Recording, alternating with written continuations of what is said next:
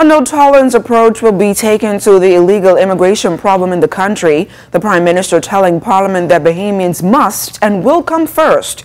He explained that more must be done to arrest the illegal immigration issues, including a move to strengthen the immigration policies. Among the actions will be to revisit the policy surrounding persons entering the Bahamas on work permits for succession training. Prime Minister Menes says this must be reviewed in order to protect the Bahamian workforce.